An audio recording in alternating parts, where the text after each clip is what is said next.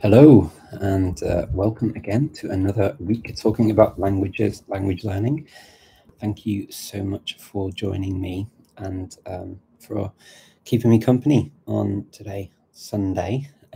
I enjoy my Sunday evenings with you very, very much. And I like your questions and getting to talk about languages. It's always something that's just super cool. It's one of the things why I think the language get-togethers are so much fun, and why people go away feeling motivated, energized, and just want to go away learning more, because you get to speak to like-minded people, and you get to sort of encourage each other, and yeah, it's just so much fun. So really, really good to be back. Hello, welcome. Hello, what's up? Hey, Sam, Cycle. To you too. Nice to see some Icelandic there. So today I've picked a topic that it was interesting for me, actually, because we're getting close to the summer. Now, I don't know how you are with your summer holidays and where you are in the world. It could even be winter holidays for you, actually, because obviously in the southern hemisphere, it's not coming up to summer, it's coming up to winter. Or is already winter, possibly. But here in the Balkans now, typically from around about the 10th of June-ish, schools tend to stop working for the summer and kids go on their holidays. So typically here, this is thought of kind of the start of summertime. And the reason is it just gets too hot for children to be learning in school and studying. So they have the summer holidays. Now, summer holidays in the UK when I was growing up were about 6 weeks long. Here, they're a few months long. So there's a big difference. What that's meant for me over many years is that actually I've had a summer period where I don't have the school run, I don't have certain things that I normally do during the year. So I started doing these language projects. And so I wanted to talk about language projects to see if that's a thing that people do. I want to see, if you do them, and to sort of ask what they mean, if anything, to you. So I asked that question, and I put it on Instagram as a poll. So the poll that came back, actually, quite a few people answered this. Most of you said yes. So there was like 68% of you said that, yeah, this was a thing that you do. Language projects is a known quantity. 15% of you said you don't.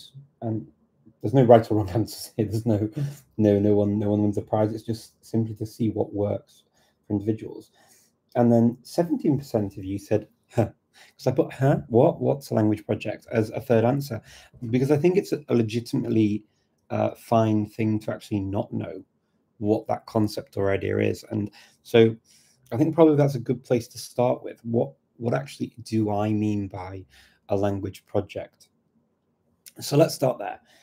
So in my own circumstance, I studied languages at university, and then I've been working with languages for many, many years. So for me, a language project is something that I take on for a month to 3 months usually.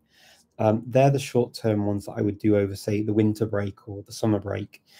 And I would study a particular language to get to know how it works, to maybe get to speak it a bit, to get under the skin really of the language and the people, its culture, and all that kind of stuff. And I sometimes, before COVID, would even go and spend time in the country as well. So that's what I mean by a language project. And it doesn't mean that you need to get some sort of really fluent, or it doesn't have to be intensive, it doesn't have to be a really high level, but it's kind of a dip your toes into the language. And that's what it means to me as a language project. Now, there are other types of language projects I take on. Sometimes they last for maybe a year, sometimes they may be ongoing projects. So that would just be typically what you'd say as a normal language study, I guess. So for me, when COVID started, I did a few language projects with COVID happening, because I didn't have the school run. So I got to do more language projects. I did the North Army thing. I did Scots. I did all of these little language projects where our courses came up, and I wanted to go through the courses see what the information was, find out more about the languages, and just sort of broaden my knowledge of other people's other languages, and just sort of broaden my horizons, I guess. And I find this is a really important part of language learning for me. It doesn't mean that every single language has to be, something I study until I get a degree in it, or or I get to a level where I can sit a C2 exam or a C1 exam, which I think sometimes seems very highly sought after, but I'm never 100% clear as to why. And the thing is that all knowledge builds on you as a person, and it helps you to grow. And so even a bit of knowledge is better than no knowledge, right? To know about something, knowing basic words and concepts and ideas just helps to add to your general knowledge of the world and your understanding of people. So if you meet somebody else from that country, or you hear something similar, you can start to make connections. And for me, language learning is exactly that. It's making connections, to other people, to cultures, and to other countries. And this is what I really like to do. So I do that generally. I did it a lot during COVID. And then I have these longer term projects that I take on. So during COVID, I also took on Cornish, which was a project that I didn't know how long it would start. I usually just take it on as a year-long project if I know it's going to be a longer course. And then I actually just took it year by year. So now I've just completed my second year of Cornish. I sat my Cornish exam, in fact, for the second grade level yesterday. I sat the written, reading, and listening parts yesterday, and on Tuesday I will take the oral exam. I will speak in Cornish for. I'm not sure exactly how long the exam is. I think we've got a half-hour slot, so nothing particularly taxing, but it will be a good opportunity for me to consolidate all of the learning that I've done, to see where I've got to, and to have a kind of a marker, I guess, on my journey. Like when you go up a mountain and you reach a certain base camp, and then you go further up the mountain, right, and you stop at certain places. This for me is what the exam structure and course structure does. It gives me these very obvious places where I can sort of put in a hook and say, that's where I got to, tie off the string, and then carry on climbing, to use the climbing metaphor. And this for me is something that will just be ongoing. I mean, certain languages, they will last for a year or maybe a little bit longer, or they might just taper off. I just kind of dip my toes in when I can, but not take it as seriously. Other languages, I will carry on for a while longer. Cornish, at this moment in time, my plan is to start grade 3, and I will do another year of it. There is a grade 4 level that you can do. That normally takes 2 years, and we'll see what happens after that. But that's way off in the future, and I'm not going to start thinking about too many things in the future until I've kind of got today done, if you know what I mean.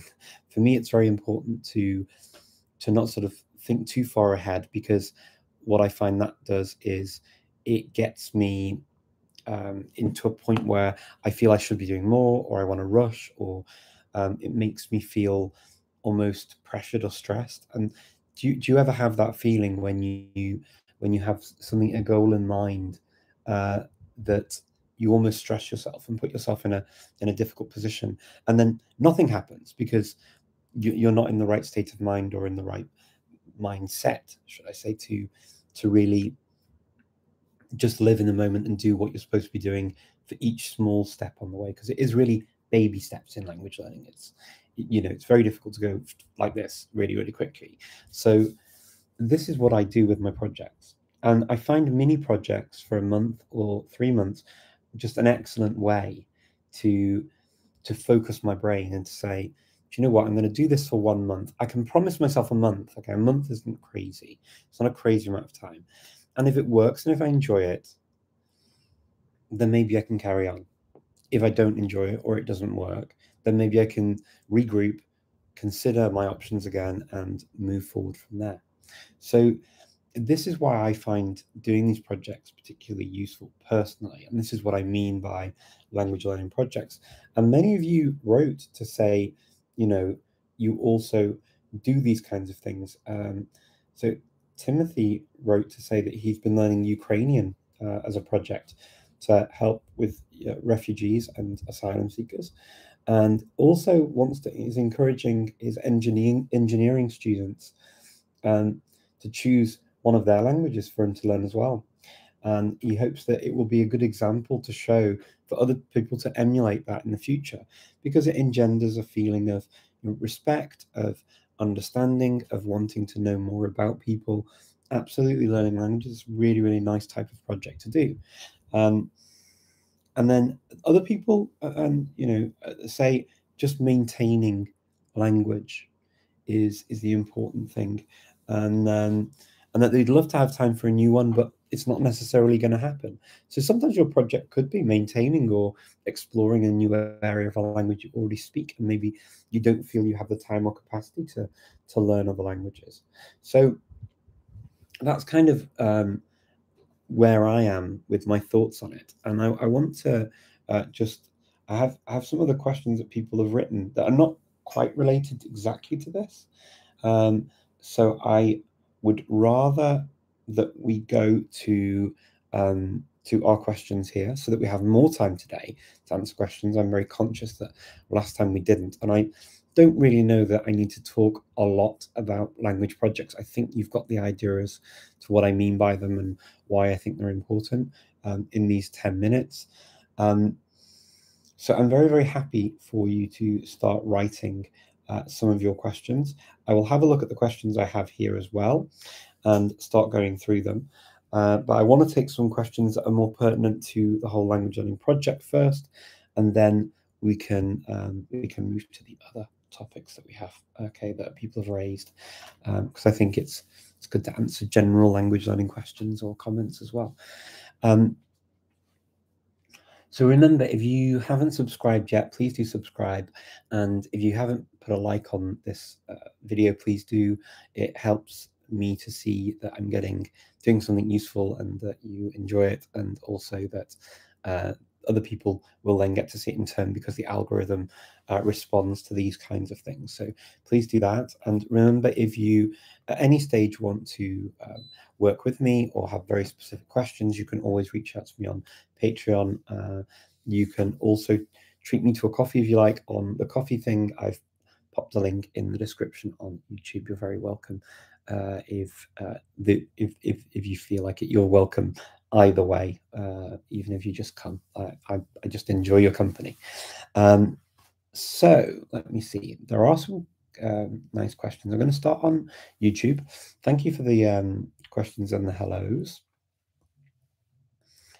Wie ist Ihre Meinung über Michael Thomas Method? Ja, ich finde eigentlich die Methode ziemlich gut. Ich habe es ein paar Mal benutzt und ja, es hat gut funktioniert für mich. Also ich war in Japan und ich habe dort eigentlich mit Michael Thomas Japanisch.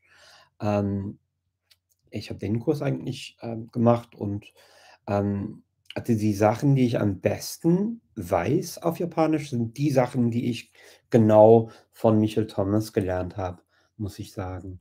Und ja, weil eigentlich wie die Methode funktioniert, macht es eigentlich viel einfacher, weil du eigentlich so viel dran denkst und überlegst, wie man die Wörter und die Grammatik und alles zusammenfassen kannst, um eine Äußerung zu sagen oder was zu äußern, soll ich sagen, wie. Also, weil du eigentlich nicht schreibst, auch das hilft, weil beim Japanisch lernen ist das so, dass wenn man eigentlich die Schrift auch lernt, ist es eigentlich ziemlich schwieriger, weil man so viel Zeit dafür braucht, die Schrift wieder zu schreiben oder wiedererkennen oder so. Das ist ja schon eine ganz andere Sache und für mich ja auch ein anderes Projekt, muss ich sagen. Ja, das ist meine Meinung. Ich finde es gut.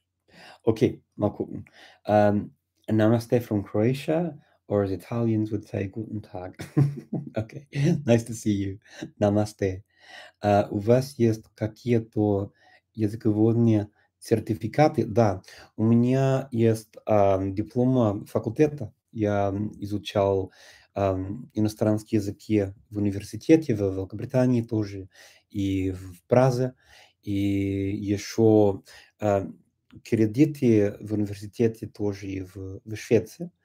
Ам, но и я, изучал тоже и турецкого в институте, как это, Юнус Эмре. И поэтому я сделал А1, А2 и Б1 для турецкого, а потом для русского у меня ничего. Я только, может быть, 30 кредитов, от факультета в Швеции, но это все. А потом это зависит очень много от языка, потому что, но иногда некоторые языки нет диплома. И поэтому это невозможно, ам, изучать, для диплома. Ам, так далее, так. Bonsoir, bonsoir. I really like the idea of mixing long and short term. Um, Let me see. Sorry, I just scrolled a bit too fast there. Okay, long and short term goals. You like the idea of that in projects? Yeah, it allows you to learn, experience different languages at the same time without too much pressure. Exactly, Moritz. That's exactly why I do it as well. It's really really good because you can even have a break. Like for example, if you're doing an ongoing course at university or whatever, yeah, you can study that on when during your summer holiday, but you can also break the monotony a little bit of studying one language if you want to study another, and it just satisfies that desire sometimes to just sort of look at another language for a month, 2 months, 3 months. It's exactly why I do it as well. So I did it last summer with Estonian. I took a couple of months before I started learning Cornish again, with the for the grade 2 exam. Yeah. Come gestisci le sessioni di speaking con i nativi quando vuoi migliorare il palato? Ah-ah. Scegli prima gli argomenti o parli di quello che, ti viene in mente a momento?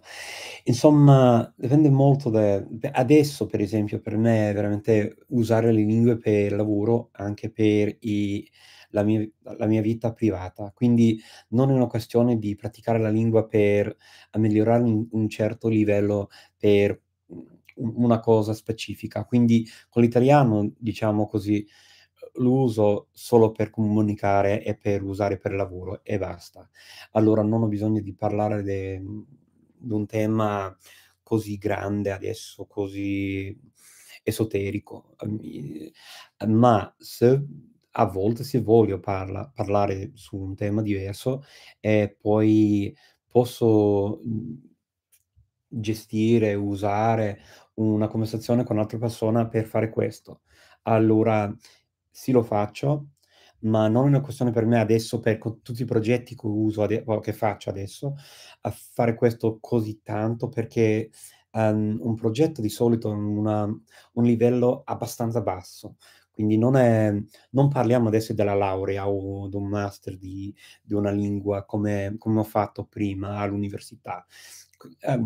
In quella epoca era un po' diverso tutto perché ho dovuto imparare bene il vocabolario e tutta la grammatica per, espressarmi, su un livello superiore in diversi temi. Quindi non è come prima adesso, ma, sì, certamente, ci vuole un po' di tempo anche per, tornare indietro a volte, per, imparare meglio su un tema, imparare meglio il vocabolario o praticare un po' la grammatica per veramente parlare su un tema specifico.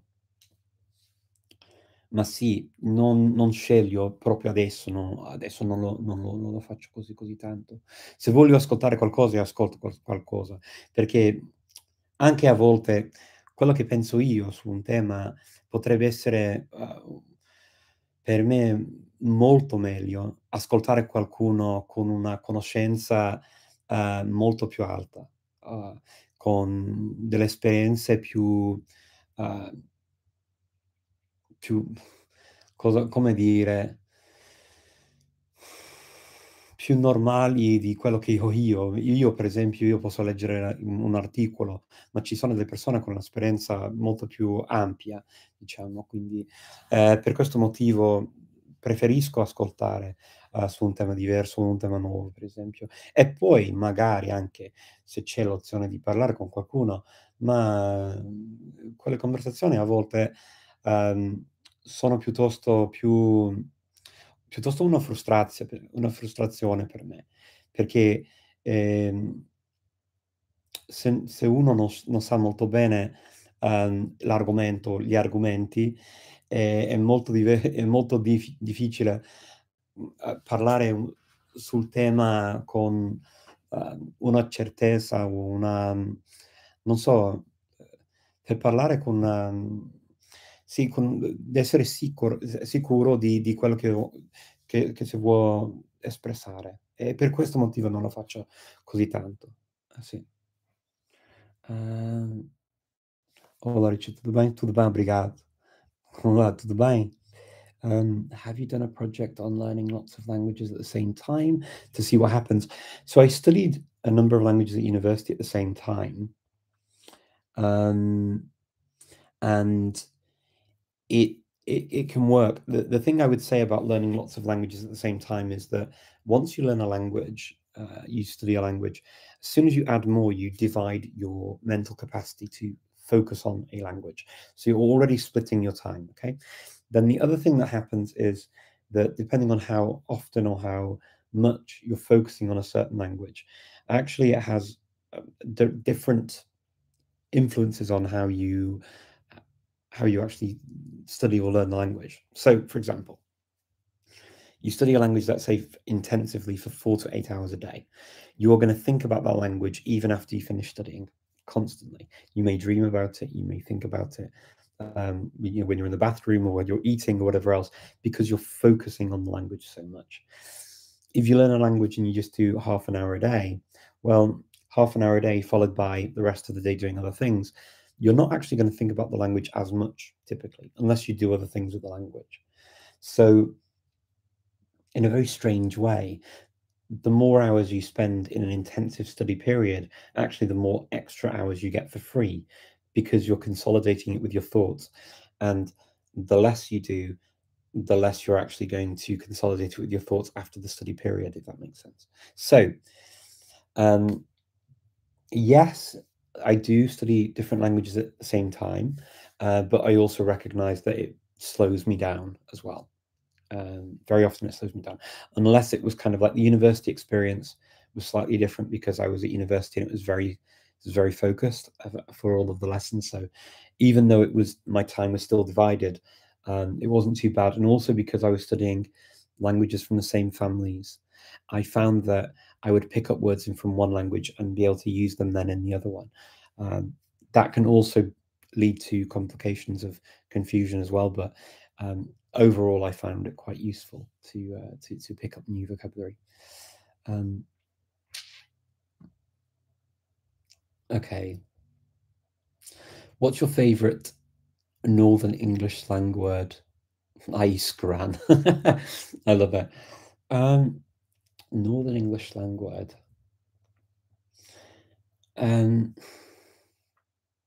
So I don't know if I've got a favourite. Probably Mither. Mither is probably my favourite because Mither is a word in Northern English, in lots of Northern English regions, right? That we think is a normal standard English word. And then we find out that it's not later on. And there may be people who watch this from the north who still don't know that Mither is not in the English dictionary as a standard English word. That kind of came as a surprise, and I think it's a really good word because it's a word that expresses quite a lot, and to be mithered, don't mither me.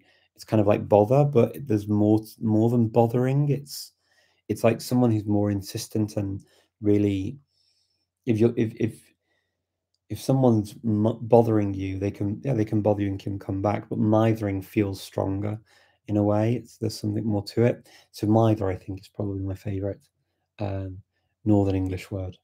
But again, it's really weird because that's not even perceived in the North as a Northern English word. It's perceived as an English word, just generally. It's very odd. Salut, je suis aussi en train de planifier mes projets langues de l'été.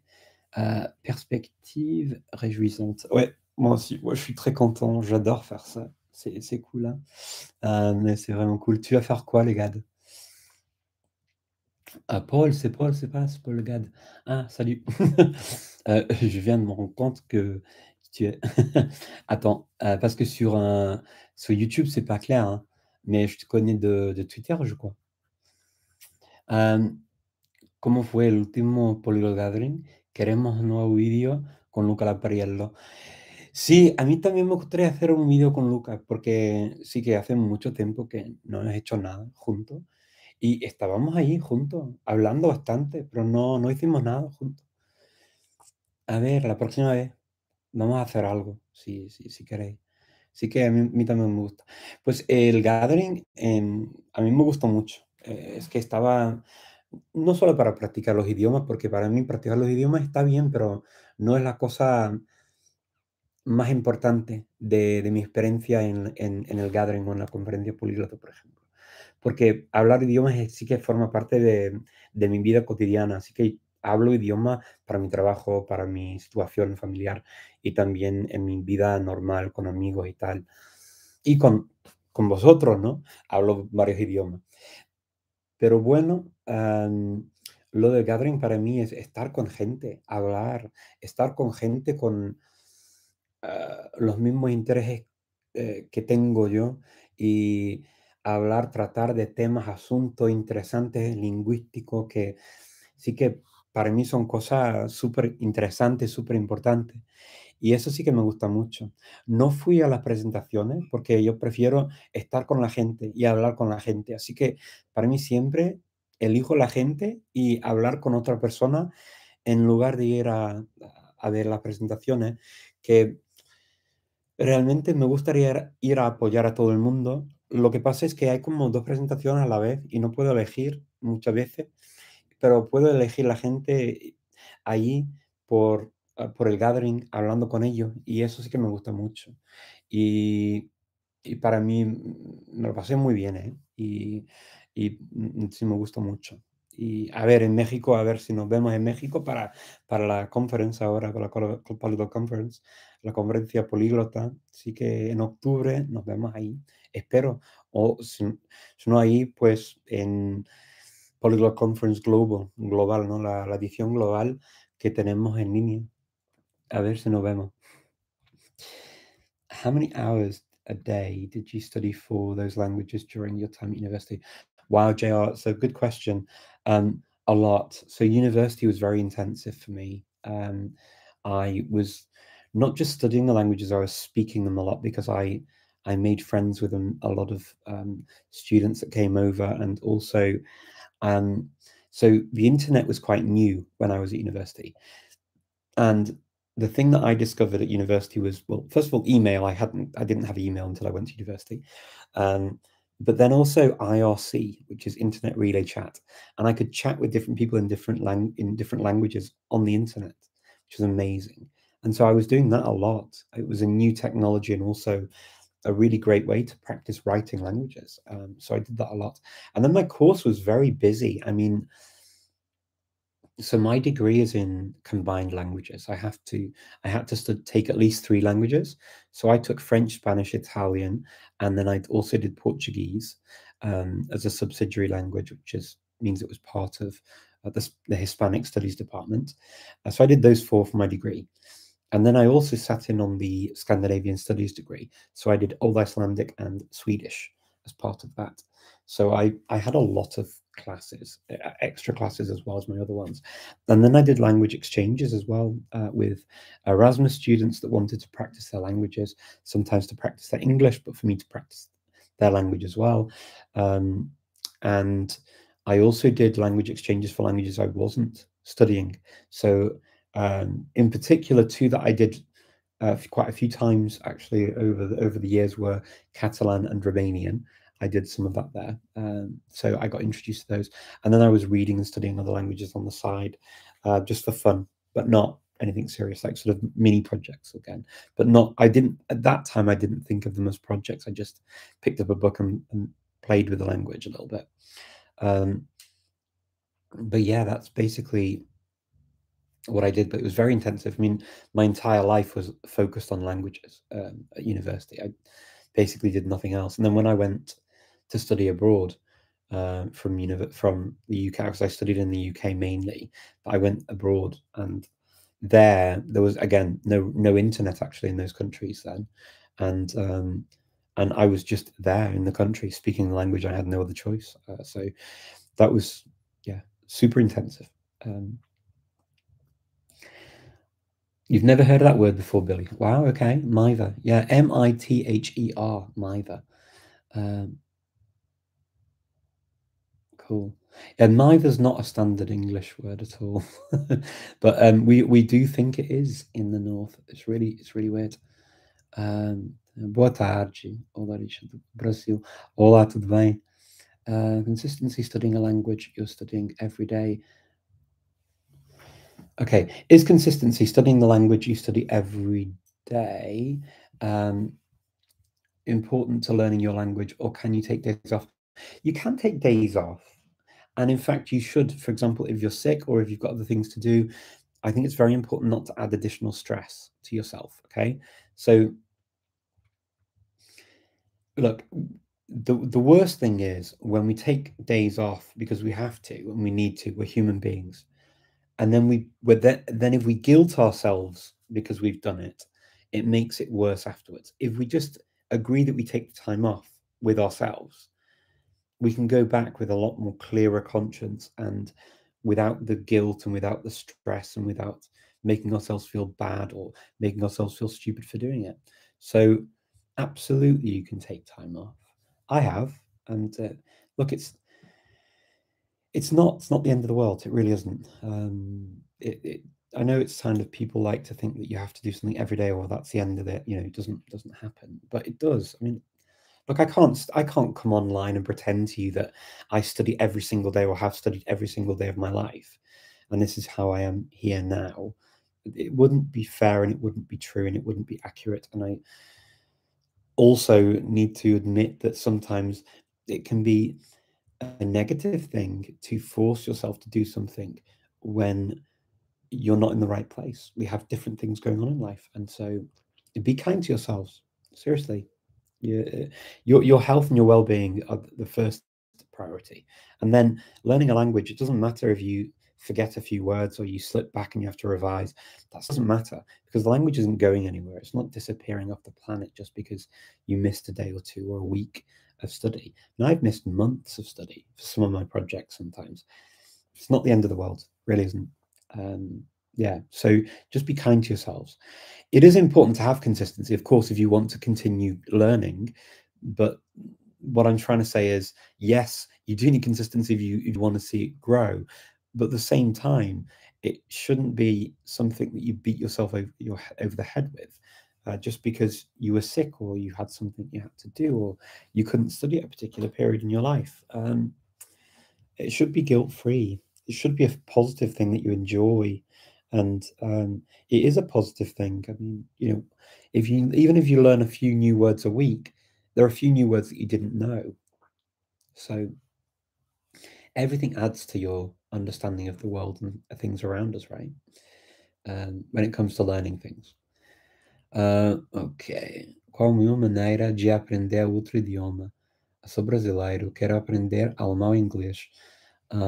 Inglês. É possível os dois idiomas ao mesmo tempo? Se é possível. É possível, mas depende muito de você e como você tem que fazer as coisas na vida. Se você tem também trabalho, estudos, na universidade, outra coisa na vida que você precisa de fazer. Ou se também pode ser com, por exemplo, com família. Eu, por exemplo, tenho com família, tenho também eu tenho uma criança na escola, eu tenho que ir na escola cada dia, então, para mim, durante o ano acadêmico, eu não posso fazer todas as coisas no mesmo tempo, isso é impossível para mim. Mas é bem possível decidir o tempo que tenho. Então, eu posso dizer se eu tenho, pode ser 1 hora, 2 horas cada semana para aprender outra língua. Então, isso sim é possível. Então, depende muito de você. Mas como eu estava para dizer não, em inglês, eu estou dizendo em inglês, que uma coisa é uma divisão do tempo ah, é uma coisa segura se você precisa fazer duas línguas ao mesmo tempo. Porque não somente o tempo que você precisa usar para estudar a língua mesma, mas também ah, quanto tempo você tem para pensar na língua. Você tem também para considerar o vocabulário, a gramática que você está aprendendo na língua mesma. Então, isso são duas coisas muito diferentes. Então, para mim, é sempre assim. Eu acho que se vá mais devagar com cada outra língua que você precisa ou quer aprender, ao mesmo tempo com um idioma que vou agora aprendendo, por exemplo. Então, inglês e alemão, sei que são línguas da mesma família, então há uma ajuda com várias coisas para entender melhor, por exemplo, a gramática, como funciona em inglês, com a gramática alemão, mas também com o vocabulário, às vezes, vocabulário básico que temos em inglês, com coisas como mal, deve, coisas assim, que temos que são iguais as duas línguas. Então, sim, é possível. Precisa também de ver muito bem até que ponto você quiser avançar devagar com a língua. Isso é a coisa fundamental. E você também tem que pensar nisso. Isso é uma pergunta muito importante para você. Ah, oui, c'est Paul. Ah, cool. Je reprends le russe et plein depuis mes années d'études, d'accord? Je vais travailler avec ma fille qui va apprendre le kaby. Oui, j'ai vu ça sur Twitter, c'est cool, hein. Elle va apprendre ça pourquoi? C'est cool, hein. C'est cool comme idée. Mais en fait, j'étais en train de réfléchir s'il y avait quelque chose que j'avais vu, mais il y avait des livres de, oh, c'était quoi? C'était un site canadien, je crois, avec des bouquins en plusieurs langues, mais je me souviens plus du nom. C'est dommage, je voulais reprendre, mais j'avais pas en tête quoi le nom du site. Mais c'est cool. Salutan Richard, salutan Giri. Mauricio Richard, do you actually listen to podcasts or do something like extensive listening in order to learn languages? I think I've never heard you mentioning anything like this. I might be wrong. So yeah, so I do. So listening, for example, and listening to podcasts. Yeah, well, podcasts I have done. I don't. It's not something that was kind of around when I started learning languages so much. I used to listen to the TV and series. So, for example, when I lived in Germany, the Netherlands, and in the Balkans, I would listen to an awful lot of TV and radio, so that I would hear the language all the time, and it just helped it to go in. I mean, they were languages. I've got to be honest. They were languages where I already could understand quite a lot when I started learning. So it just helps to reinforce the language in your head and to expand vocabulary and to hear things in certain contexts. So yeah, I do definitely do that.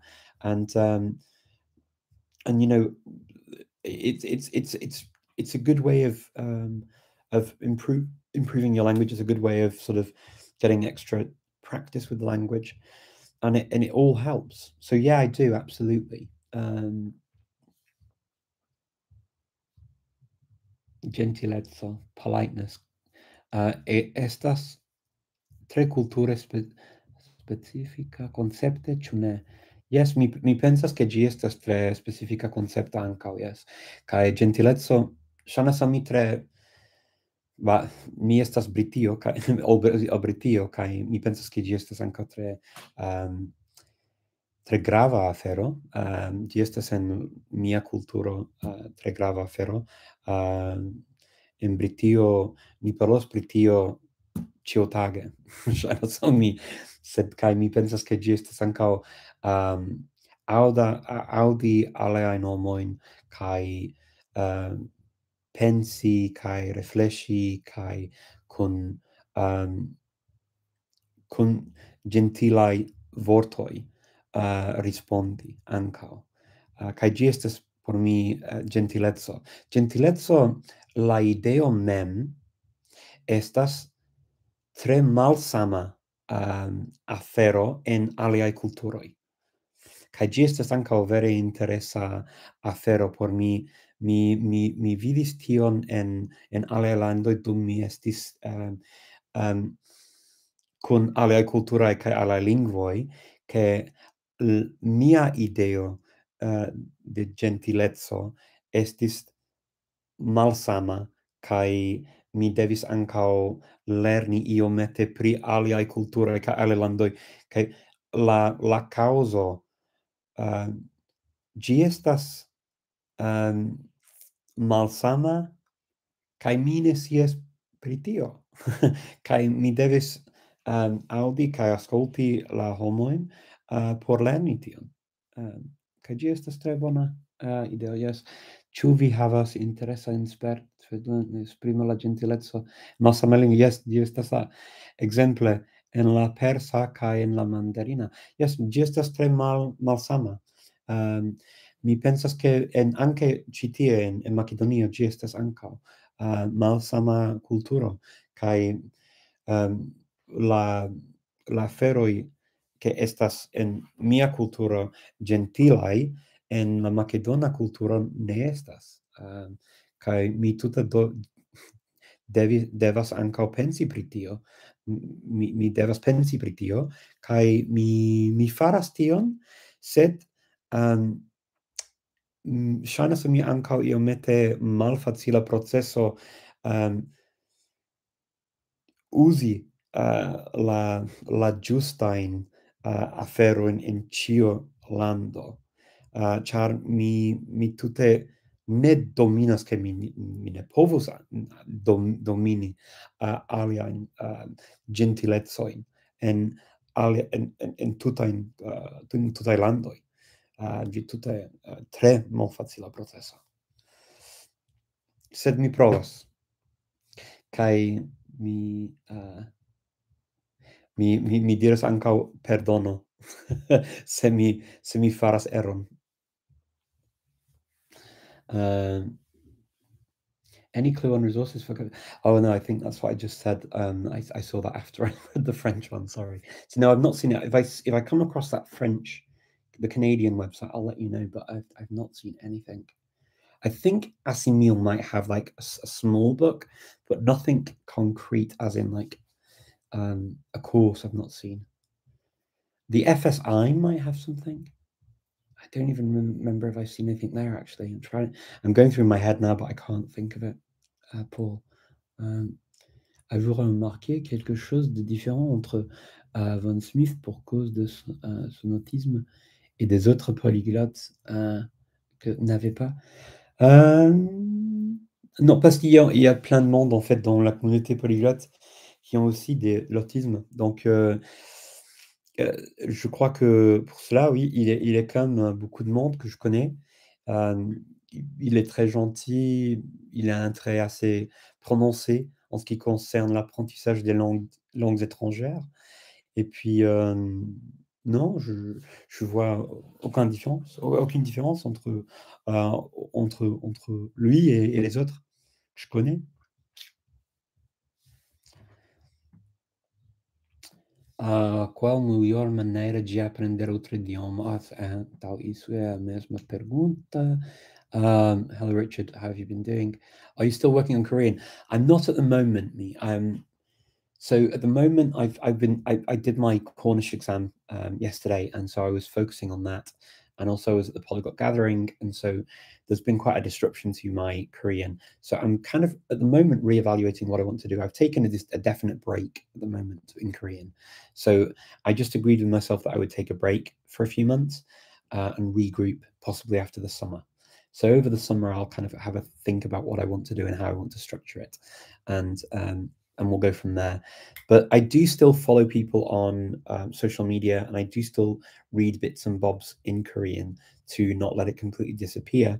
But it's a long process to learn Korean. It's a language that requires a lot of effort and a lot of time, particularly because it's not a language that I come across in my day-to-day life where I am. But thank you for the question.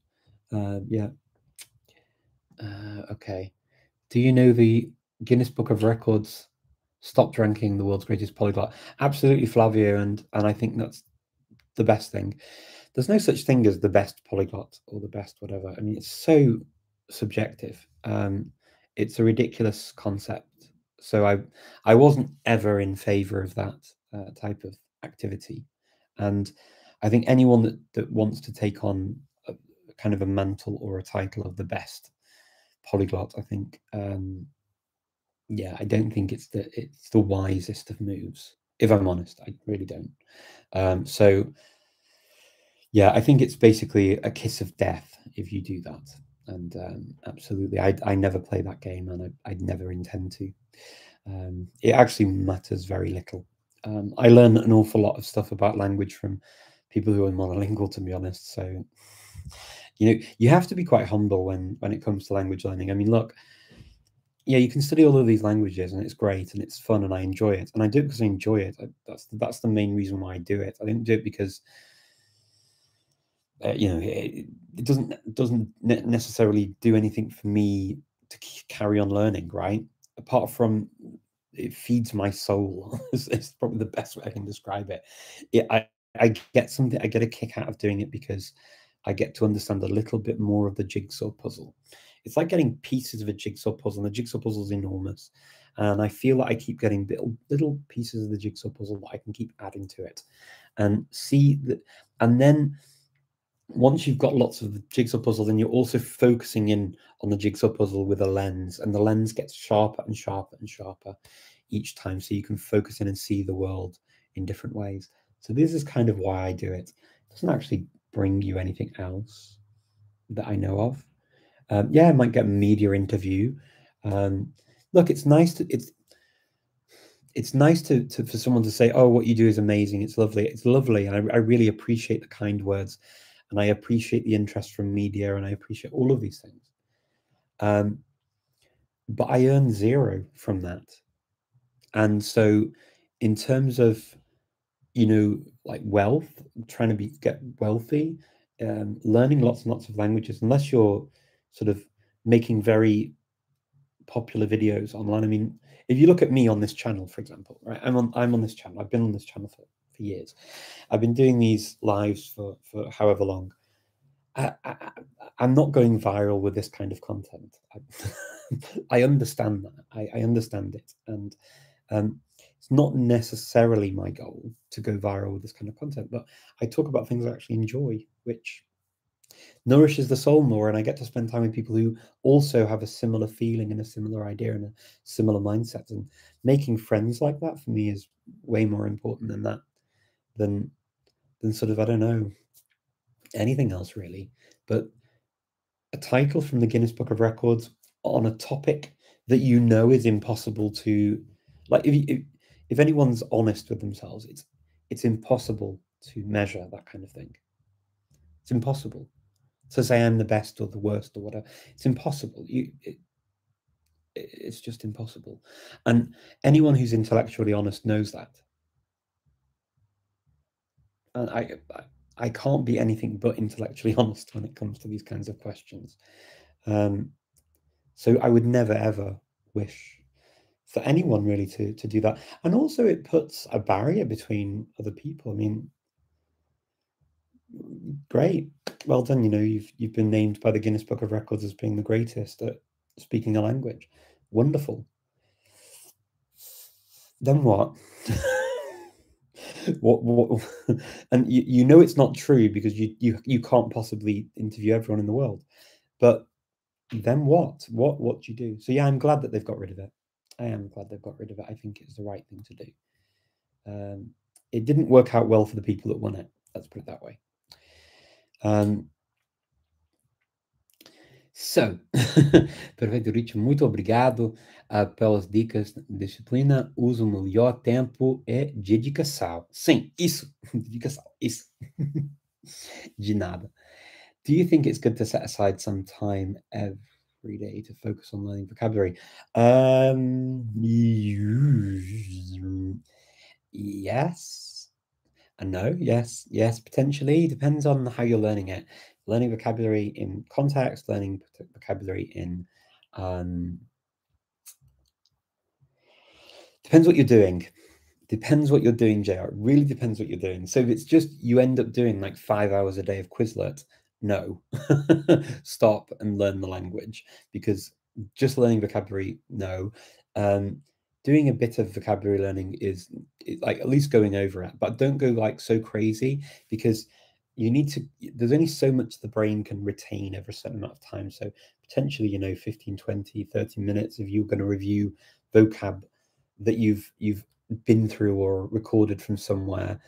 It's usually good in context, but also if it depends on what you're learning. But if you're learning sort of types of words that are linked words are quite handy to learn.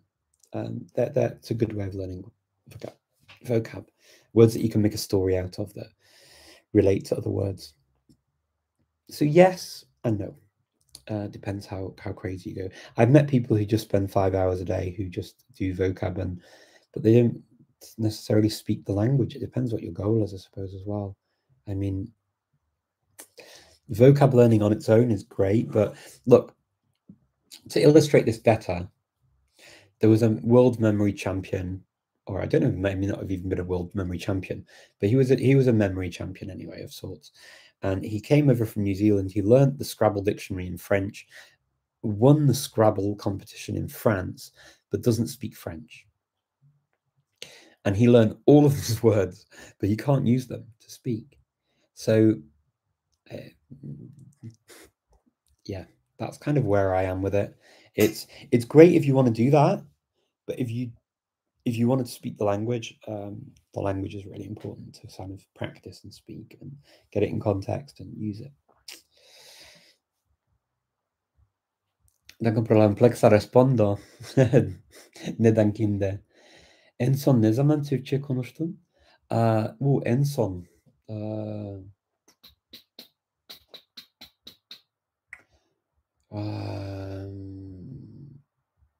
Bilmiyorum şimdi. Pazartesi günü olabilir. Hayır. Bilmiyorum, çarşamba. Bilmiyorum, çünkü burada Makedonya'da Türkçe sürekli kullanabilirim ve bu yüzden merkezde şimdi merkezde değilim ve bu hafta sonu hiç Üsküp'te değilim, ama e, genellikle her hafta ve 2 ya da 3 kez haftada Türkçe konuşuyorum ve okulda da Türk aileler var ve onlarla Türkçe konuşabilirim ve merkezde de aynı şey. Ya da bu hafta, evet, bu hafta. Çarşamba düşünüyorum ama %100 bilmiyorum, ama evet, bu hafta. Duncan Richard, okay. See, Cornish, no way. Is there actually an active Cornish learning community out there? Any resources you can recommend? Me, of course I can. I love Cornish. So I actually wrote an entire blog post about Cornish because I like it so much. You can go to my blog, which is speakingfluently.com, and there's an entire thing to get you started on Cornish. So feel free. We love to have more people learning Cornish in the community. It's a really open, really kind, really good community of people, and we have Zoom sessions where we practice Cornish. We have there are classes, there are all sorts of things you can do to learn Cornish. There are exams that you can take. There's all sorts of stuff you can do with Cornish. It's really cool. So yeah, absolutely, please do. I would love to see you in. If you want, send me a message. I'd be very happy sort of direct you and help you and get you involved in the Cornish community. Cornish is wonderful. Really, really enjoy it. I never imagined that that would be the case, actually. It's a language that I started learning because a friend of mine wanted to start learning it and said, oh, do you want to do it? And I thought, okay, well, it's similar to Welsh, so I should be able to learn it fairly easily. And I've just continued. I really, really like it. Como método de usar para aprender uma língua partindo de livros de literatura, escuta primeiro, lê primeiro. Eu tendo a usar coisas para aprender como livros para aprender uma língua. Então, um curso. Isso para mim é uma coisa principal para mim, para começar a aprender outra língua. Então, não como começar a ler literatura na língua mesma. Então, para mim, para começar isso, e logo pode ser também com outros materiais, televisão, rádio, livros, tudo isso. Então, isso, mas não é uma questão tampouco de escutar e logo, ou ler primeiro. Eu faço as duas coisas no mesmo tempo. Então, isso, para mim, uma língua é uma coisa completa, então eu faço todas as coisas no mesmo tempo. Então, isso para falar, para escutar coisas, ou para ler coisas, ou para escrever também, às vezes. Eu faço tudo isso no mesmo tempo.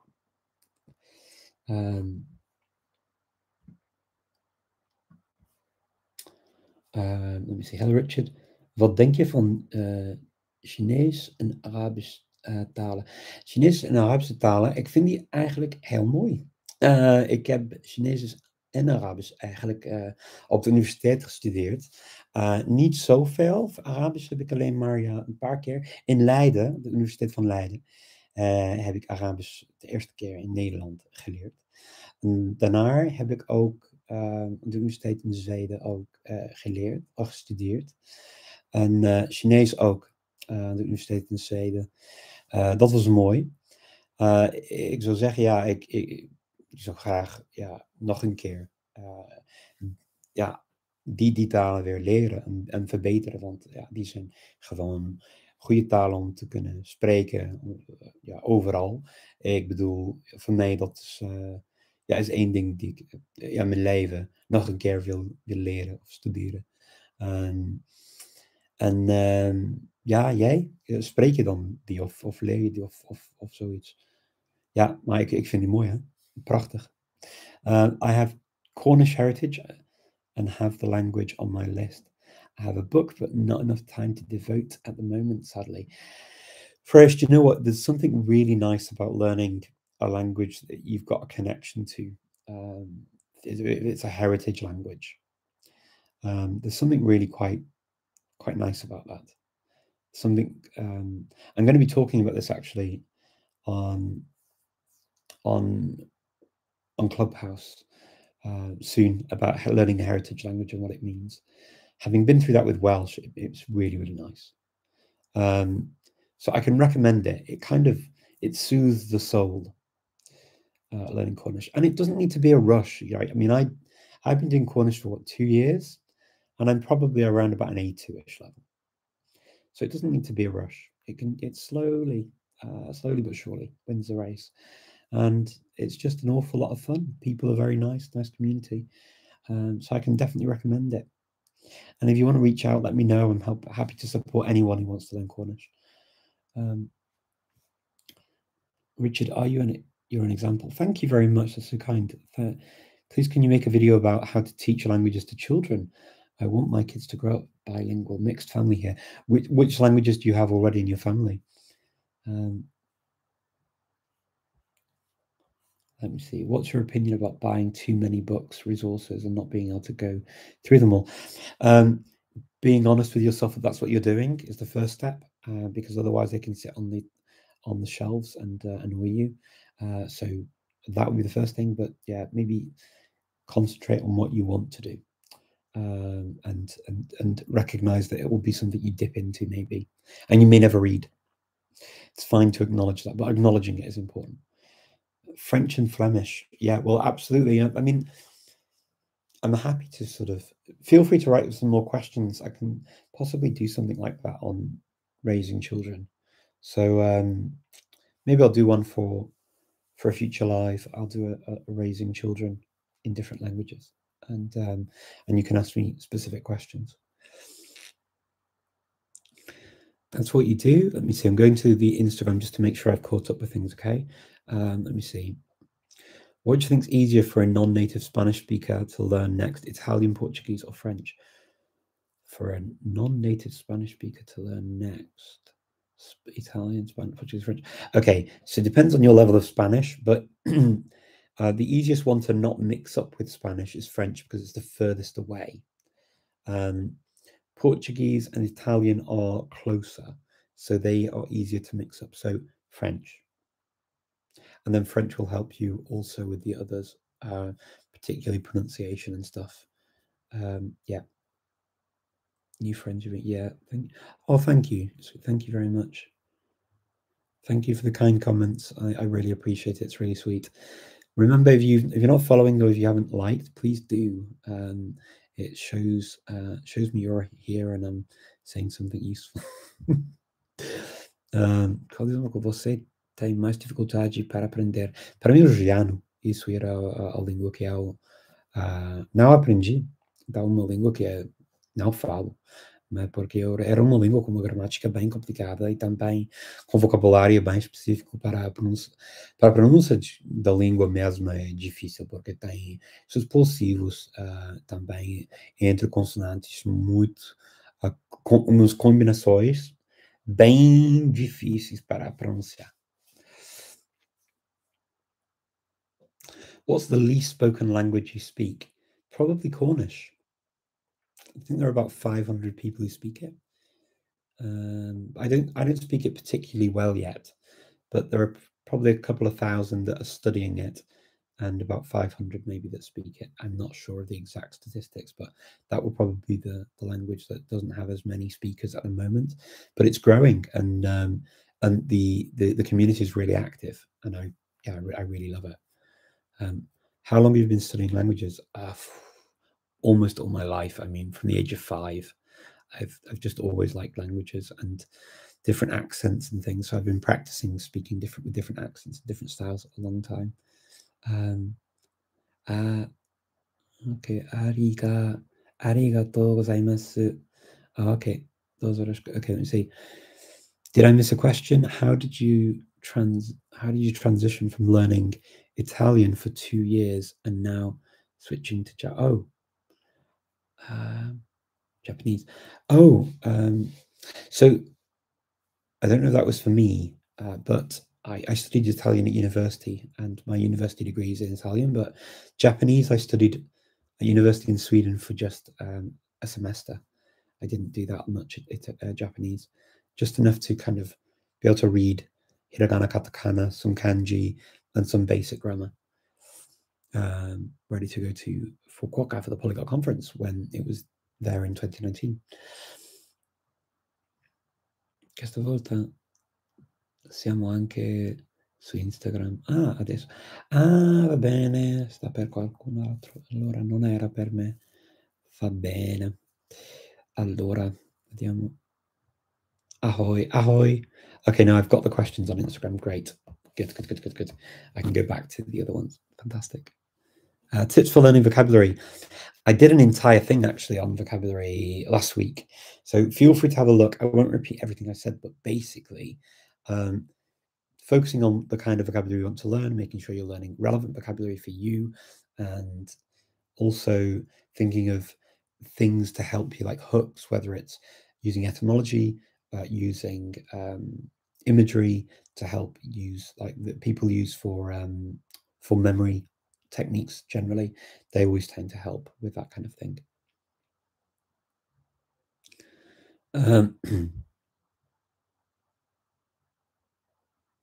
Okay, I can see more people here now than before. I can see some more questions.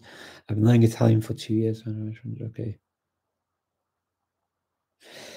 How do you transition to learning Japanese and not losing your Italian?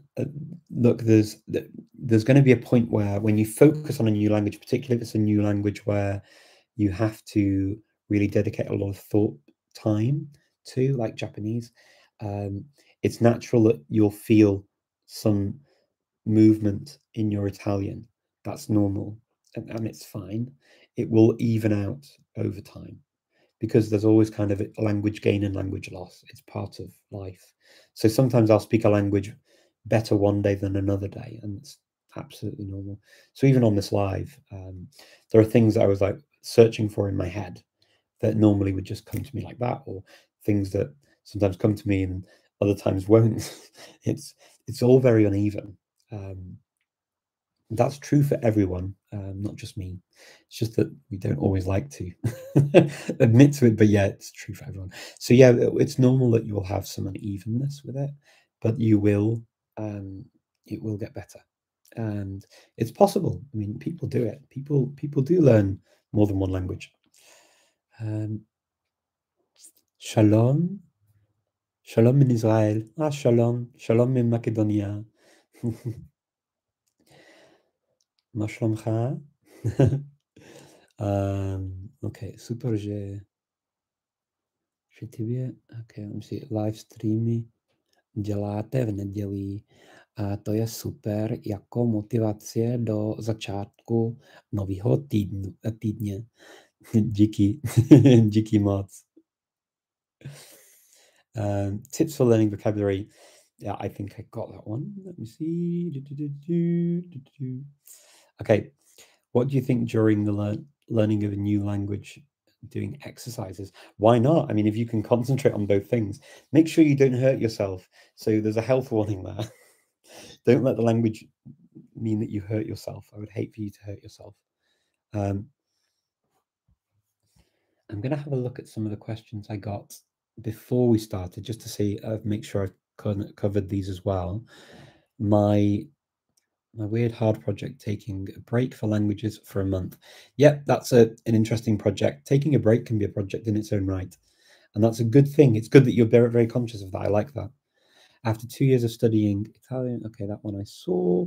I love reading native books. Ages. Yes, Google Translate camera recognizes my handwriting in Tamil and Hindi. Fantastic. To what extent does native level proficiency influence the understanding of certain ideas? Oh, yeah, it changes. It changes your perception for sure. This is where I'm not a it changes your personality person. It changes your perception and adds to your perception of in things. Absolutely. Absolutely. Because you understand the logic behind some thought patterns that before seemed odd, or sometimes even people describe as stupid. But it's amazing how quickly or something that even was normal for you that seems silly from your own culture. It's quite weird. I've had that, absolutely. The harm of absorbing only one type of language register can have on language learning. Oh, that's a good question. Yeah, so if you're actually talking about this the other day, when people learn swearing, for example, in a language, or you learn from people who swear a lot, and it's in a friend group, it can be quite problematic then to then use more acceptable language in different situations. So yeah, it's learning register actually is I mean, it's a later stage thing in language learning, but I would always suggest that we try and learn a more neutral way of speaking first, because if we learn very slangy or very formal, formal probably is also difficult for people, but the more standard the better in the beginning. But learning the register is really important later, absolutely. And it takes practice and time and feedback, listening to people as well. To be quite active in your learning and studying and listening. Suggested for future live, language learning and the job market. Great, that's a really good one. I like it. It's too long an article. I've done a mini immersion weekend, but I love them. Okay, fantastic. Yeah, what's the most difficult language you have learnt? So for me, and I mean, saying I learnt it is exaggerating.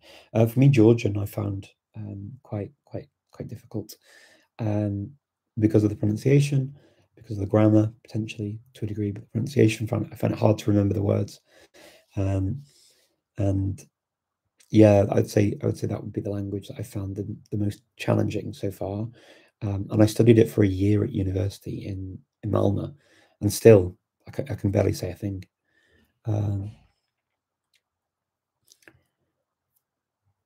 ¿Cómo mantener la motivación para el aprendizaje de idiomas? Pues eso depende de ti. Realmente es que si quieres, por ejemplo, aprender más idiomas, sí que lo vas a hacer, pero la motivación depende de qué idioma estás aprendiendo, por qué lo estás aprendiendo, por ejemplo. Si tienes, no sé, interés en lo que hacen, por ejemplo, en el país, en los libros o la tele o lo que sea, puede ser cualquier cosa. Pues eso sí que es una cosa que ayuda bastante para motivarse, para continuar con el aprendizaje del idioma. Eso para mí, por ejemplo, utilizando el idioma, por ejemplo, con otra persona, sí que me ayuda mucho. Porque si es un idioma que voy a utilizar para mi vida cotidiana, con otra persona, para mi trabajo, para mis amistades, por ejemplo, así que voy a continuar aprendiendo. Si no, sí que no veo el por qué.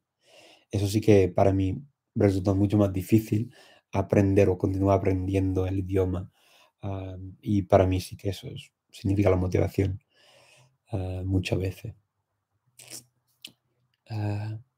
Si tienes el por qué, tienes tu motivación. Moi, j'apprends ma 6e langue. J'aimerais arriver à un bon niveau comme les autres langues, mais j'ai peur d'échouer. C'est Ça veut dire qu'il est temps d'arrêter peut-être? Non, il faut vaincre, le peur d'échouer, en fait, ça veut dire quoi, juste échouer? Échouer quoi, en fait? Tu vas faire quoi? Échouer d'apprendre une langue comme toutes les autres langues? Je sais pas. Pour moi, en fait, ça vaut la peine, en fait, d'apprendre une langue, même si on apprend juste un peu. Pourquoi pas? Pourquoi est-ce qu'on doit être si sérieux pour chaque langue? Pourquoi est-ce qu'on doit faire la même chose à chaque fois? Si, disons par exemple, si on prend, je sais pas, si on prend 2-3 chatons à la maison, le 3e est malade, n'arrive pas à faire, ce qu'ils font les autres chatons, ça veut dire qu'il y a moins de valeur dans ce 3e chaton? Non. Même s'il est malade, il peut donner de l'amour, il peut enrichir ta vie et ça change ta vie, ça change tes perspectives. Ça t'aide à continuer d'avancer dans la vie et à mon avis, même mais c'est ça, en fait. Ça, c'est je à mon avis, ce que tu as écrit là, ça, c'est à cause du système scolaire, c'est tout. Parce qu'on croit que, si c'est pas parfait, si c'est pas ce qu'on fait pour les examens, ça vaut même pas la peine. C'est pas vrai, c'est pas vrai, c'est pas vrai. Donc, à mon avis, si tu as envie d'étudier une autre langue, pourquoi pas? Tu peux le prendre comme un projet et te dire: «Ouais, c'est quelque chose que je fais à côté» et si tu vois que ça va continuer, super. Si ça continue pas, ça va. Tu peux faire un autre projet si tu veux. Tu peux aussi même continuer avec les autres langues. Tu peux faire ce que tu veux dans la vie, en fait. Mais si tu as envie de faire ça, ça, c'est la question. Je crois qu'il faut faire ce que tu veux.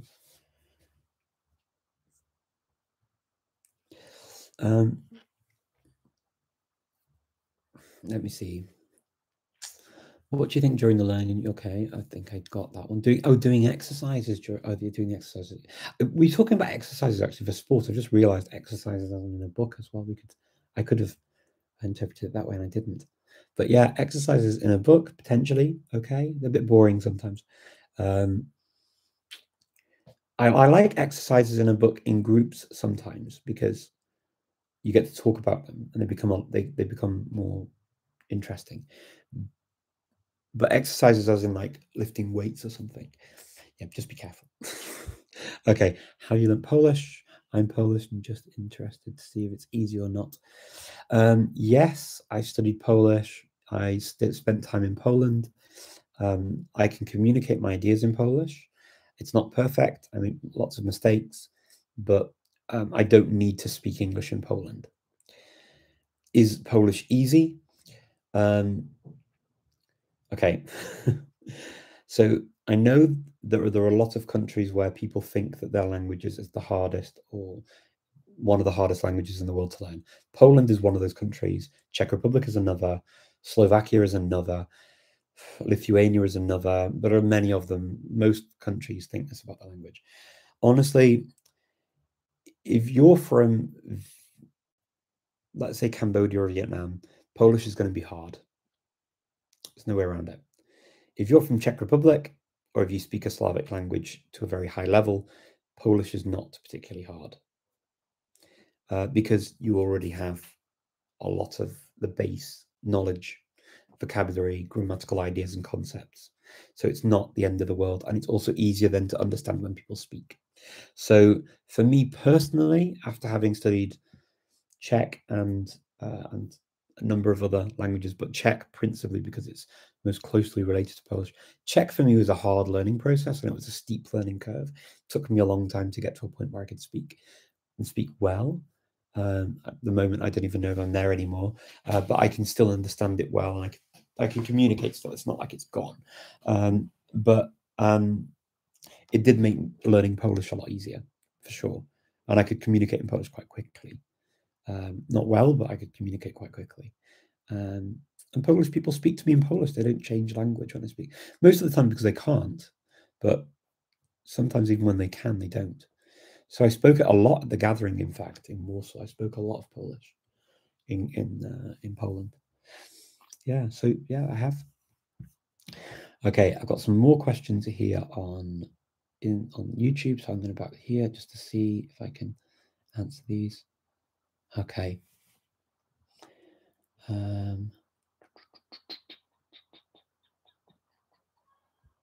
Good afternoon. Wow. Okay, I've so many more questions. I didn't realize how many. That's so many. That's cool. Thank you. Okay, so we're back to Pawn Dog. Pawn Dog. Pawn Dog. That's cool. I like. I read when I read names and things. I sometimes read them in different ways than I'd expect, and then it takes me a while for it to click because I go through different pronunciations of different languages to get to it. So Pawn Dog. Yeah. Are you ever going to continue learning Icelandic? Interesting question. Yes, is the very short answer. I'm going to be in Iceland again soon, so I'm looking forward to speaking Icelandic again, and hopefully I will have chance to improve my Icelandic too. So yes, absolutely. I love Icelandic. It's a country that I love going back to. I like the people, I like the language, I like everything about like pretty much everything about Iceland. I love Iceland. It's one of my favorite places to be. I've got countries that I particularly love because the people are just so lovely. And then places that I like because I just like the life there. So Iceland, I love. I like the life in Iceland. I enjoy it. I could quite happily live there. Yeah. But yeah, just this summer again, I will visit Iceland. I will talk about that more in another video. But yes, interesting you mentioned that. Okay. Split time between two parents. Oh, one language. Okay, yeah, you're answering that question. I see. Harry Richard catching the end of watching Professor Arguelles newsfeed. Wow. Okay, cool. Yeah, Yoga Bliss. Yeah, I saw that it came up on my sort of recommended thing as well. Yeah, he's such a nice guy. I like Alexander a lot. Professor Arguelles is great. Let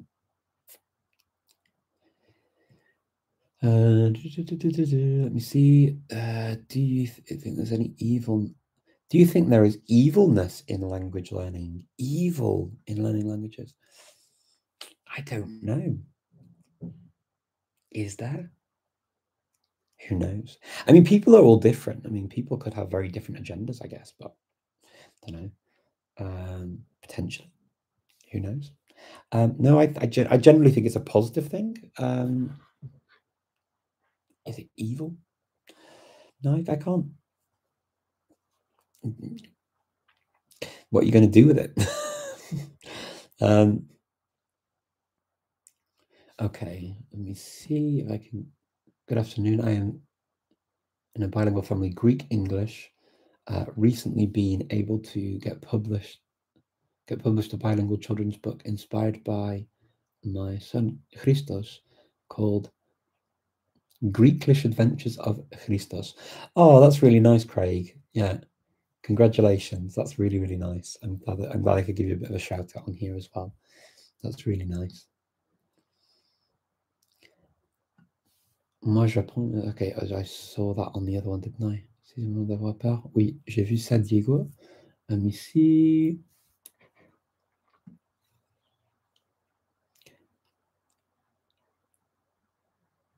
I happen to know quite a few Cornish speakers. We've been twinned with small Cornish town for over 30 years. Wow, great language. Yeah, they are. It's really, really nice, Paul. I like them a lot. Which town, actually, in Cornwall? Which town are you twinned with? They spoke German to each other. Okay, that's for me. Are Flemish and Dutch mutually intelligible? Absolutely, Flavio.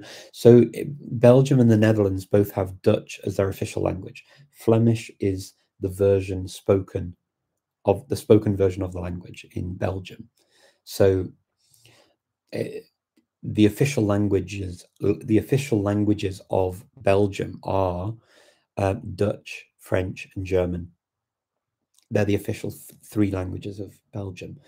And then the Netherlands has also different languages, but they're both called Dutch in both countries as the official language.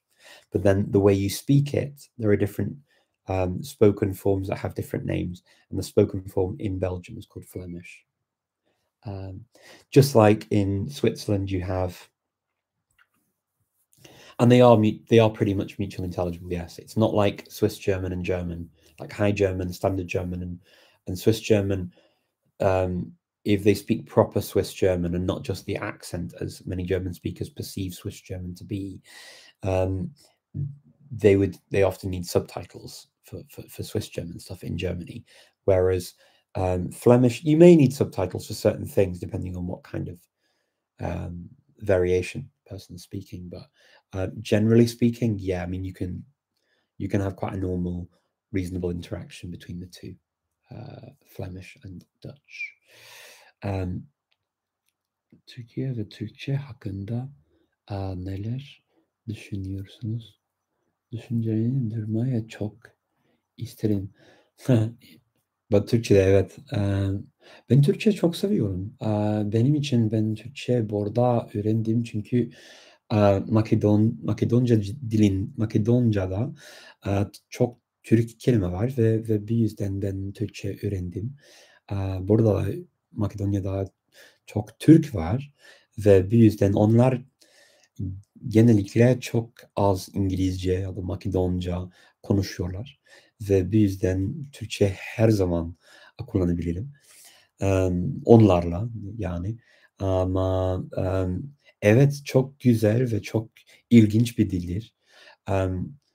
Arapçadan, Farsçadan kelime var ve bir yüzden bence şimdi daha iyi anlıyorum neden bu kelimeler geliyorlar ve bu yüzden ben Türkçe çok çok çok seviyorum.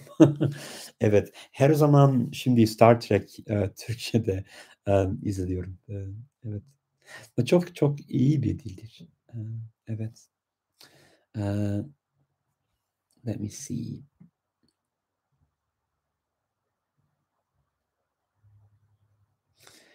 Would you say that you're retired from learning languages to a high level and is now just taking short projects? Pablo, I don't know. I've not made that kind of decision. I don't know what the future will bring, is the very honest answer. While my daughter's been at school, definitely it's, going and living in other countries and really getting into a language has been a challenge. I mean, spending a month or so maybe has been possible, but not much more than that. In the future, when I start, when I travel, if I ever travel more, if I go and live in another country for more than a few months, who knows? Who knows? I just don't know. It could be that other projects take me to other things. I haven't made any definite decisions, but I do enjoy the short projects for the moment, and they all help to kind of build my understanding of more things. But nice question, yeah. Not at the moment. You like my conception of an anchor language? Anchor languages are important to me as a concept, because it helps me to really keep languages as well sometimes that otherwise I don't really practice. So languages like Catalan, for example, I find because of the anchor language idea in my head, I'm able to consider Catalan when I'm speaking other Latin languages. What were some of the first words you taught your child when they were little? Oh wow, everything. I just speak normally. I mean, sing a lot. I'd sing a lot. I would talk a lot and describe everything around us. So the first words that a child needs to learn are the words that are important to the child, right? So I'm very much in favor of learning things that are important to the individual. So things that are going on in the child's world.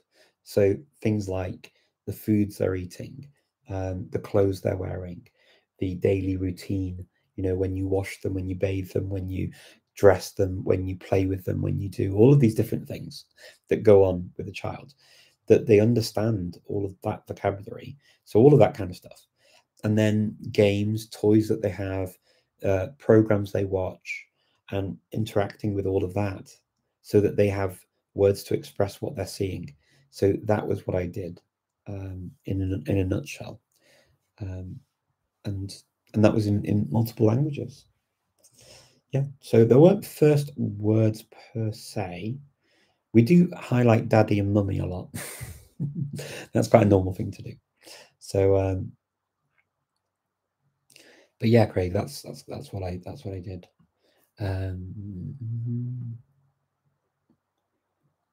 Comment t'as pris l'hébreu? Tu parles l'arabe aussi? J'hésite entre les deux.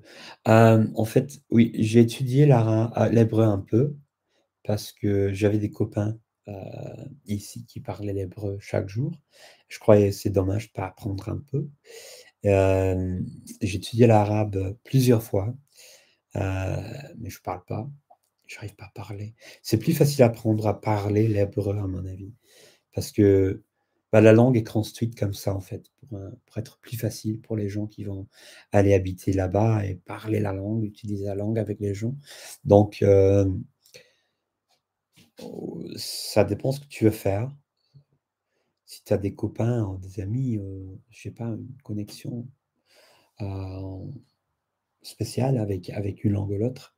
Mais oui, je crois que pour parler, c'est plus facile l'hébreu. L'arabe est plus difficile et ça dépend aussi ce que tu vas faire, en fait. Si tu vas apprendre, si on dit les dialectes de l'arabe, enfin, c'est à peu près des langues, mais enfin, des dialectes, c'est plus facile que l'arabe standard, ce qui est assez compliqué en ce qui concerne la grammaire et tout ça, et aussi le vocabulaire. Mais ça change aussi ce que tu vas faire. Et il y a moins de matériaux. Par exemple, pour les dialectes, ce qu'on a pour l'arabe standard. Ça, c'est clair. Mais à mon avis, ouais, Prologue, si tu veux regarder pour l'hébreu, il y a Prologue. Ils ont fait des cours d'hébreu super. Il y a Ulpan, il y a aussi Prologue pour la communication en hébreu. Il y a des trucs, même des vidéos, quoi. Sont assez faciles à regarder, apprendre des choses de base, quoi, de la langue hébreu. Let me see. You can hook up with Dr. Jackson Crawford in Iceland and compare notes. Funny you say that, Craig. I wrote a message I saw a video of his just this morning, in fact, Dr. Jackson Crawford. And they were talking about Proto-Indo-European. So I was like, it came up as a recommended video. So I clicked on it and watched it, and I really enjoyed the discussion. And he mentioned at the end that he was going to Iceland. So I just wrote, if you were in Iceland, I'd be very happy to treat you to a coffee. He seems like a really nice guy. So and genuinely really interesting. So yeah, I'd love to meet him. in Iceland. Who knows? We might be there at the same time. I'll see. But I don't know if he even sees all of the messages because he's quite a popular YouTube channel. So he may or may not see the message. I don't know. But I left it there. And if he's interested and he wants to meet up, then I'd be very happy to meet with him. Of course, I mean he's super interesting. You can recommend a resource for understanding how Georgian verbs work. Can I recommend for a resource for understanding how Georgian verbs work, conjugation, tense, prefixes, etc.? They're notoriously difficult to get one's head around.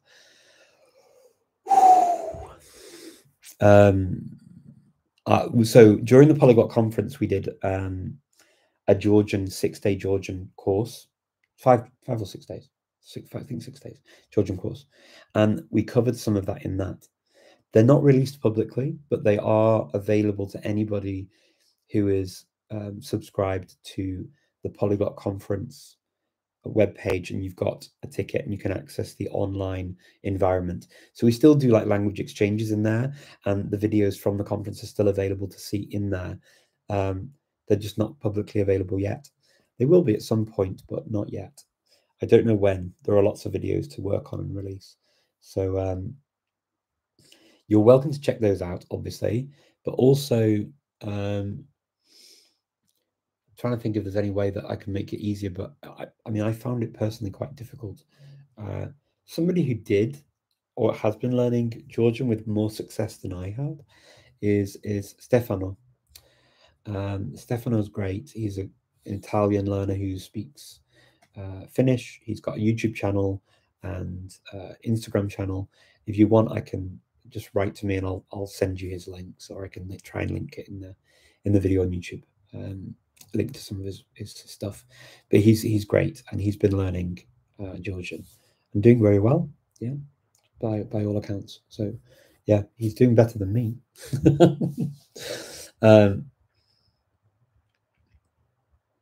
¿Cómo está tu aprendizaje de la lengua Suomi? No hago nada con el finlandés ya, no, ya no hago nada.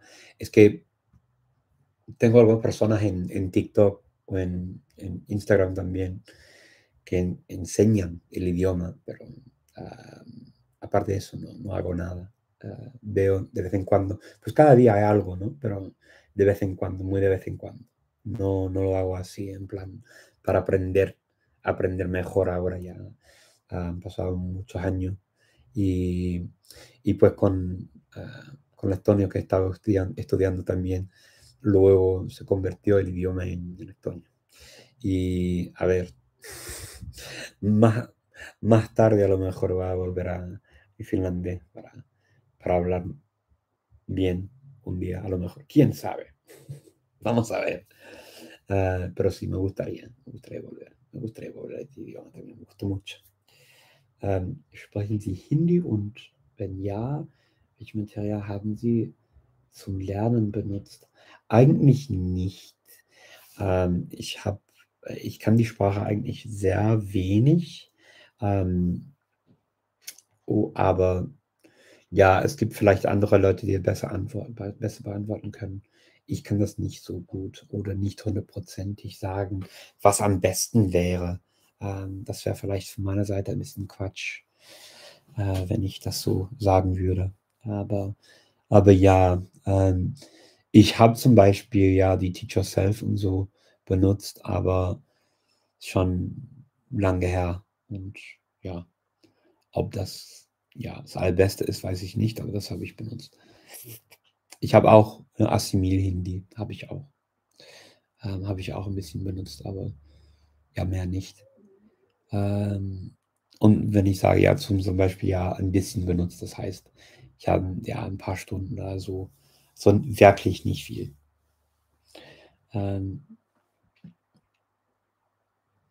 Je connais personne qui parle hébreu. En ligne, par exemple, ce serait peut-être... Parce qu'il y a plein de monde, il y a même des gens qui parlent hébreu dans la communauté des langues. Peut-être ici, quelque part. Okay. I may have to disappear soon.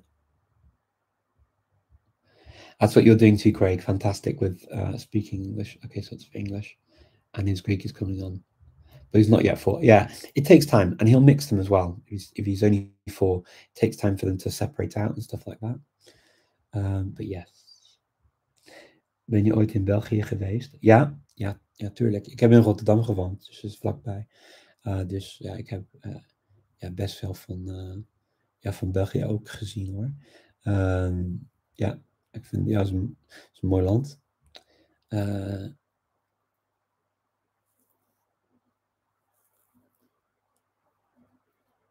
It would be great, Jim. I'm sure he knows you. Yes, I saw that video too. Okay, I mean, I never suppose that people know who I am. Even in the language learning community, there were people at the Polyglot Gathering who came up to me and just didn't know who I was, and people around me found that quite weird. I didn't, because in my normal life, obviously I'm not famous in any way. I mean, I'm known in some circles of a language learning community, right, on our online language learning community, but I'm not famous, so I don't have any weird idea that people should know who I am. It almost feels like one of those joke things, you know, you walk into a shop and you say, have you got any idea who on earth I think I am? And it's not me. So yeah, he may know who I am. I don't know. I don't suppose that. I mean, if he knows who I am and he sees my comment and he's interested in meeting up, then that'll be great. But as I say, I don't expect anyone to know who I am. What about the Georgian question? Stefano's YouTube channel is called Lingua e Passione. Thank you very much, Maurizio. Lingua e Passione. Yeah, exactly. Language of passion in Italian. Yeah. Yep. And Stefano's lovely. I really like Stefano. He's such a nice guy. He's so nice. He really is. He's just one of those people. It's just lovely to have around. He's just super sweet. And I saw him in Poland, and he's just lovely. He really is a lovely guy. Thanks for the answer, Richard. Yes. I've just looked up Stefano Georgian and found the videos you mentioned. You're very welcome. And yeah, enjoy. He's such a nice guy. He's such a nice guy. Sind Sie deutscher Muttersprachler? Nein, eigentlich nicht. Nein. Aber vielen Dank. Das ist eine schöne Sprache, eine schöne Frage für mich. Nee, ich komme aus Großbritannien, aber ich habe Deutsch mit 22 gelernt oder so. Ja, nach der Uni. Ich bin nach Deutschland umgezogen und ich wollte Deutsch lernen, habe in einer deutschen Familie gelebt und ja, dadurch habe ich mein Deutsch eigentlich gelernt. Et le Swahili? Unasema Kiswahili. En ce moment, non, je fais rien avec Swahili. Peut-être que je vais revenir à cette langue. J'adore le Swahili.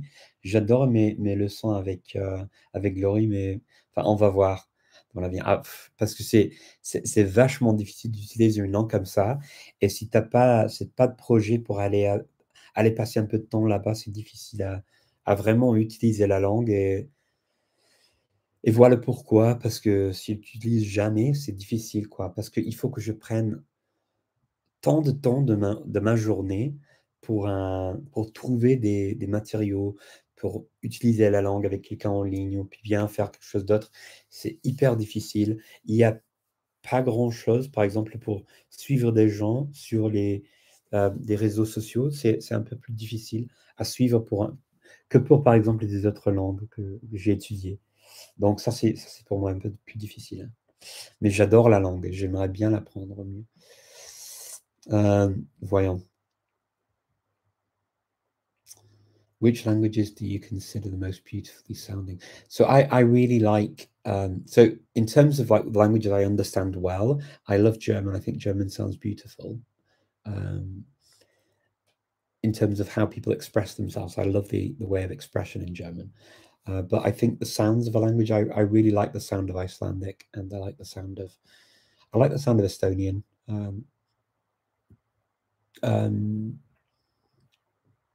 I also like, actually, I do like the sound of Hindi as well.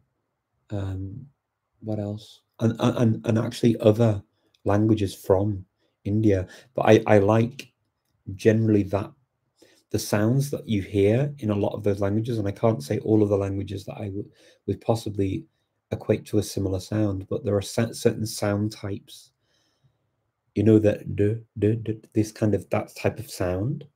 I just think it sounds so relaxing and lovely. That's why my favorite English is Indian English. I love Indian English. I think it's so nice to listen to. It's just it's the best. But yeah, I like those sounds. Other languages, I'm not sure that like particularly excite my ear. Those are probably the ones that stand out to me at the moment as I think about it. Teach Yourself Hindi, das ist ein gutes Buch. Okay. Thank you for the for saying that was good as well. I always feel a bit weird saying that a book that I used and I didn't really study the language is a good book, because it feels disingenuous. It doesn't feel like I'm giving a realistic recommendation, but I did enjoy what I did used for it. Kan je de Vlaams accent praten? Nee, eigenlijk niet. Ja, zo. Ja, nee, dat ga ik niet doen hoor. Ik ga het niet doen. I'm not gonna embarrass myself. Nee, dat ga ik niet doen. Maar ja, een beetje wel, maar nee, dat ga ik niet doen. Weil sie sprechen wirklich in Muttersprache. Ich habe keinen Unterschied. Vielen Dank, das ist sehr nett von dir. Vielen Dank. Vielen Dank. Moi aussi, j'adore le Swahili. Ah, c'est cool. Ah, c'est super quand même.